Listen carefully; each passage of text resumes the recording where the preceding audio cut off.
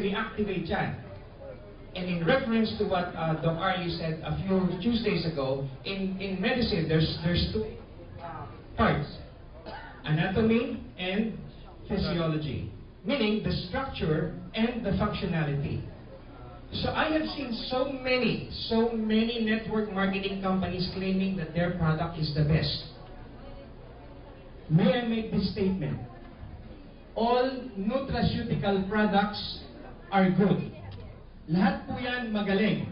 Pero kung may magaling, merong mas at may pinaka. These are food supplements, never to be misconstrued as medicine. Kaya nga po palagi sinasabi ng DOH, lalagyan yan ng no approved therapeutic claim. Totoo po, no approved therapeutic claim. Pero bagamat hindi siya gamot, siya po ay nakakagaling. Bakit? Because there is an approved therapeutic value. And that's what makes it different from a medicine, which is a synthetic drug, to a supplement or an all-natural product.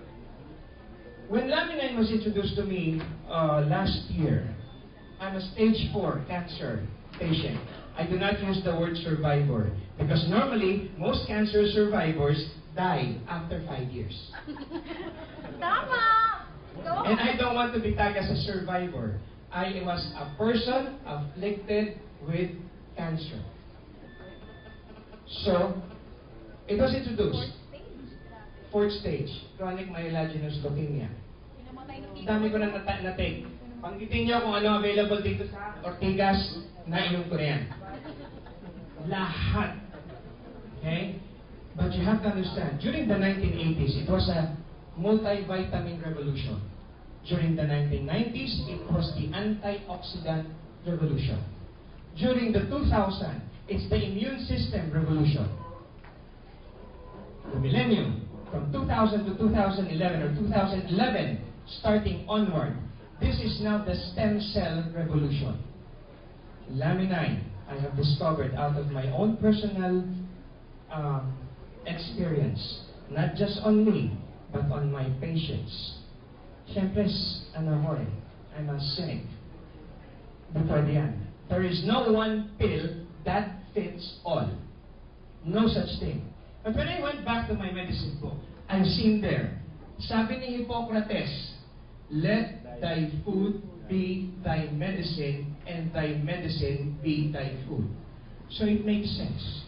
Nasa pagkain, kung bakit ka magkakasakit, nasa pagkain din ang gamot or ang ikagagaling mo.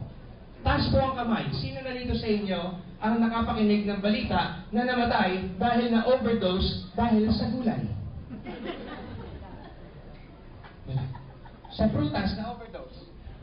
Wala. And then, when Ma'am Susan came in and said, mabait po ang Diyos dahil binigyan tayo ng laminine or laminine. Laminine is inside us. And it's the sign of the cross. Pag tinignan nyo sa microbiology, ang structure ng laminine is cross-like. For those who are religious here, ano sabi ni Jesus Christ? Ang sabi niya, I am inside each and every one of you. I am the one that binds you. Microbiology, laminine is a cellular structure that binds or holds us together.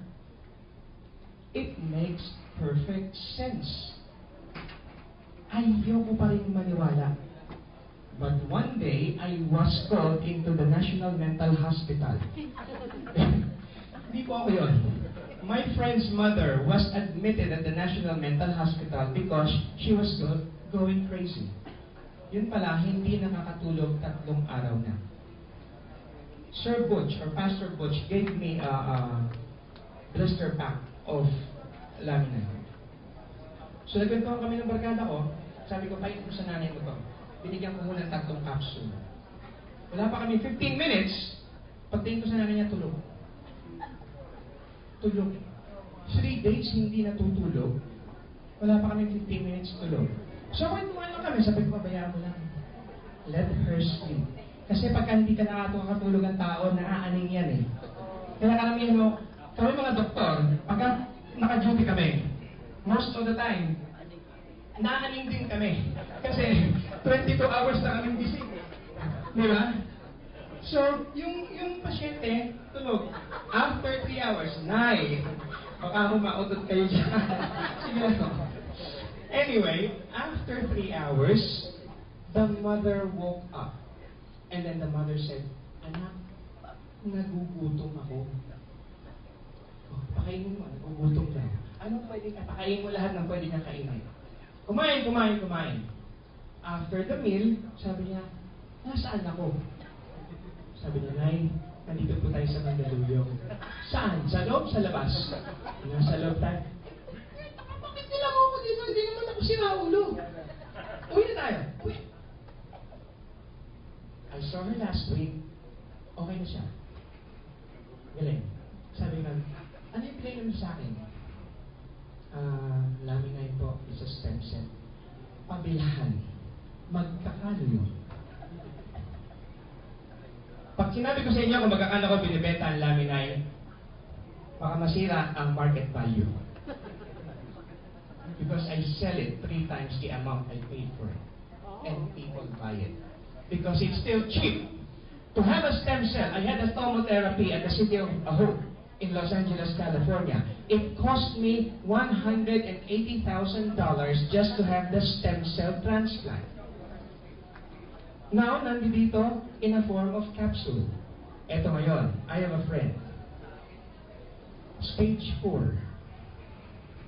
Stage 4 cancer. Sabi ko, bro, I cannot do anything. You are under the management of your physician. Please do not play doctors. Huwag mo sabihin sa, eto, inumin mo to, gamot ito, gagaling ka. Always consult with your doctor. This is a complementary alternative supplement. It will complement whatever medicine that you are taking. It will neutralize the bad toxins of the pharmaceutical drug. And at the same time, enhance the structure so that the physiology will be good. I saw my friend, I haven't seen him for 20 years. When I saw him, he was stage 4 cancer. Prostate. Sabi niya, Doc, ano bang pwede? Sabi ko, pag pinainom ba kita ng blender ng palaya, iinumin mo? Opo. Kahit na ano, huwag lang pako, iinumin ko yan. Bakit? Kasi gusto ko pang mabuhay. Bakit mo gustong mabuhay? Kasi sayang yung yaman ko. You see, the problem with people is that when we are young, we use our health to achieve wealth. And then when we're wealthy and old, we use our wealth to gain back our health. To the point na maubos na lahat ng pera mo. Gusto mo lang gumaling. Ito po, as what we always say, prevention is better than cure.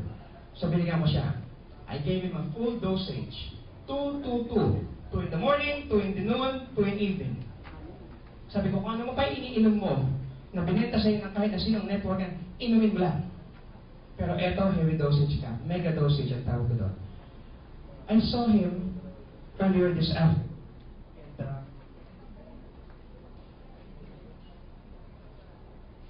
I brought him to the clinic and I asked permission.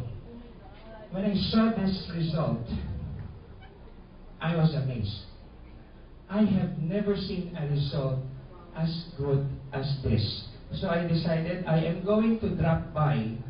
After dropping by from another company, I told Ma'am Susan that I'm going to drop by here. Okay? And I want to share. What we do in our clinic is what we call the bioresonance imaging, BRI scan. It is a combination of the MRI, CT scan, 2D echo, 3D echo, name it. It is the equivalent of your 2 days executive checkup. We do it in 45 minutes. I was surprised. Dinig ba? I was surprised because when I did the scan of this patient, hindi ko nadala yung before eh. So next week I'm gonna bring the before. Yung mga greens na nakikita po ninyo was all red, blue, and black. All organs before. So I gave him a full dosage, 2 capsules every meal. The result was so amazing that everybody in the clinic started asking me, ano yung pinainom mo dyan, Doc? Sabi ko, hindi pwede, mapapagalitan ako dahil yung may-ari ng clinic, Sunrider dealer eh. Sa labas tayo. So, everything on the chart, the heart, the colon, all turned into green. And green says, condition of functional balance. Ang naiwan na lang po na hindi pa clear ng husto is the gastric glands. If you can see this, may mga pula at blue at may itim. Pag sinabing pula, moderate infringement of homeostasis. Pag sinabing blue, express. Pag sinabing black, non-compensated. It means bulok na, hindi na kayang i-regenerate. Kaso na-regenerate po eh. All the blue that you will see in this printout used to be black. And all the reds that you will see used to be blue. So, na-reverse. Sabi ko, dun sa nurse namin, print mo ko yan. Print mo ko because this is one for the books. And I'm starting to document all results of Laminine. Why? Because the Senate Regulatory Board on Network Marketing will require each and everyone to use a data if you are going to testify in their behalf. Otherwise, you let the person testify. Ngayon po, pagkagaling dito, babalik ako sa Mall of Asia, inimit ko yung pasyente, dahil bibigyan ko pa ng Laminine. Hindi niya ako tatanungin kung magkakano ko binibenta. Ha? Magkakano yung Laminine natin is $43? 49 times 3. And they will not bat an eyelash. Bakit po? Sa dami-dami na naman nakita kong pasyente, sabi niya, we have tried the rest.